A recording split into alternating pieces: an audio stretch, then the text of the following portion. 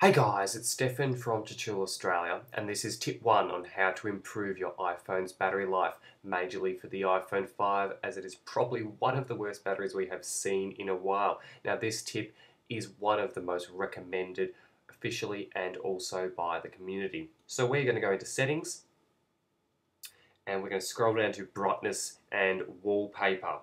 Now, if we drag this bar from left to right, we gain a larger and better looking brightness. Although this is one thing that can drain your battery life significantly. So as you can see here, you want to keep it as low as possible so you can also see it. So if you're in dark areas, you may have to turn it up, but during the day, keep it down low so you can save battery. Brightness at its highest, some people don't even know or change that, and if it's that high, it just drains and drains. If you're watching a video at that high brightness, it will just drain your battery. So try and keep it as low as possible. So you can see here, drag that bar down to your specific liking. It might be a struggle for a while if you have been on a high battery, high brightness.